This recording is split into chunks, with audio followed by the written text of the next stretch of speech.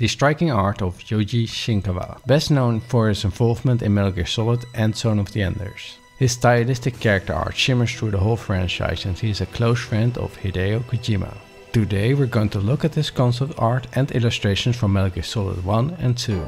Metal Gear Solid brought the cinema to the gaming industry, creating a new standard for storytelling and voice acting. The story starts off with Solid Snake infiltrating the secret Alaska nuclear disposal facility named Shadow Moses. His mission is to stop the terrorists that took over the base, who are FOXHOUND members that went rogue, and he has to rescue 2 hostages in the process. Snake is known for his bandana, soaking firearm and stealth suit that contains a body armor on top. Believe it or not, his physique was inspired by the actor Jean-Claude Van Damme, and his face was based on Christopher Walken. Anyways, Snake has 24 hours to complete his mission in this heavily guarded facility. Moreover, there are members in his own team that try to double-cross him. Nevertheless, his commanding officer, Colonel Roy Campbell, always tries to point him in the right direction. Snake soon meets up with the Colonel's niece, Meryl, a rookie soldier that refused to join the revolt and was therefore held prisoner. She has red hair, wears a tank top and prefers to use the Desert Eagle as her main weapon. During the mission, Snake encounters FOXHOUND members, elite soldiers that will do anything in their power to take him down, such as Revolver Ocelot, a Russian American and an agent of the Patriots. Falcon Raven, a soldier that handles heavy machinery. Psycho Mantis, a psychic member that controls people's minds. And Sniper Wolf, a sharpshooter who uses mercury bullets to kill targets. One of the hostages Snake had to rescue is the chief engineer Otacon, who gets threatened by the mysterious Neo known as Grey Fox. He soon discovers that Shadow Moses was a cover-up to make the nuclear battle tank known by the codename Metal Gear Rex. This machine is equipped with a railgun and a new type of laser-embedded nuclear fusion rocket that could launch warheads undetected by radar. To stop the potential nuclear disaster, he has to face the mastermind behind the terrorist group, his clone brother, Liquid Snake. The siblings were based on the genes of the ultimate soldier, Big Boss. Nevertheless, Liquid accused Snake to be on the better side of the genetic spectrum, and therefore has a personal vendetta against him. Because they are brothers, they are similar. Their biggest difference is their blonde and dark hair color. We all know Yoji Shinkawa's unique style of using black shadows effectively. Nonetheless, in his early works he mainly blocked out the clothes and hair volume. Most of these pieces were just line art, which is quite normal for concept art in general, that are sketches that should support the in-game graphic designers.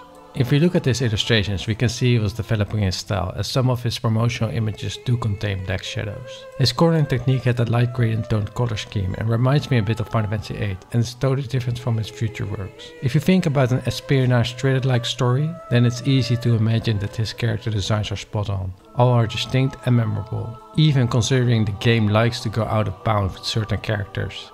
Their quirky looks resemble their personalities. What I like about his art style is that it's quite realistic, but still, without a doubt, manga. It has this mature tone in it. You can clearly see this by how he draws the nose, which is normally simplified as a triangular shape.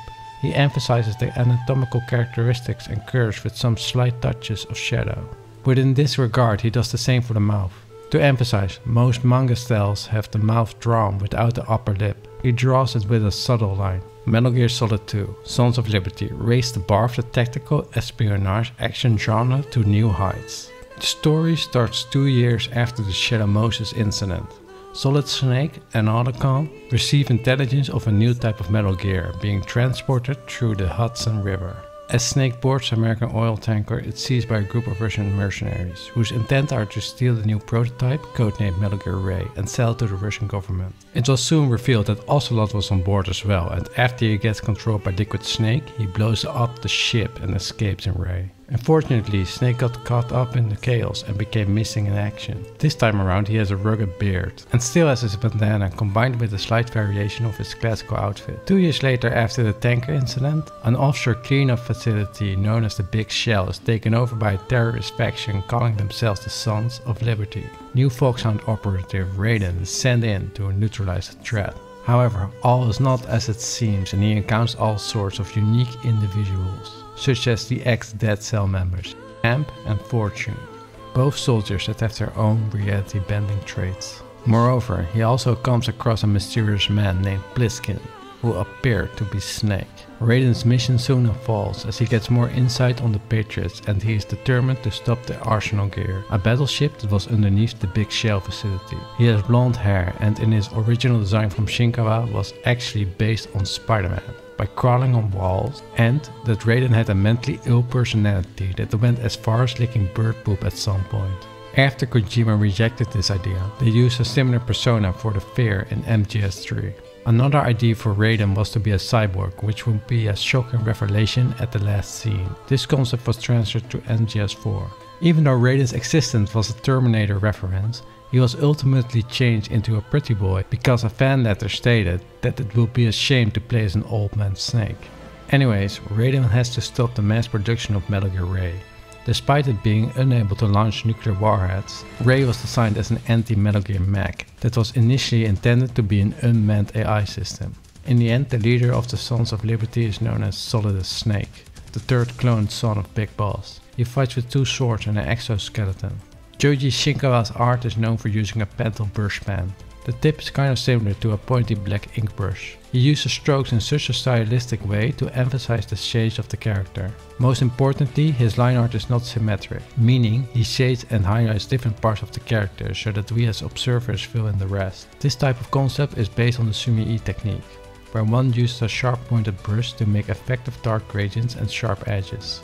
It's somewhat similar to a calligraphy brush. The basic principle of the technique, however, is to keep asymmetry in mind, just as seen in nature such as trees, lakes and mountains. Although most living beings and man-made objects are symmetrical, he accentuates the details in such a way to keep a cohesive balance while maintaining the correct angle of the light source. The eye corners and iris shapes are the easiest way to conceptualize this approach. Even though people are generally attracted to symmetrical faces, perfect is off-putting. To keep both in balance, he knows exactly which planes on the human skin should be dark and highlighted to keep this cohesion. He draws hair with a large variety of line thickness, curves and shapes while maintaining its volume. Even though he's using strong black and white contrast, the hair is not taking away the attention of the face. This effect is achieved through a good balance of depth.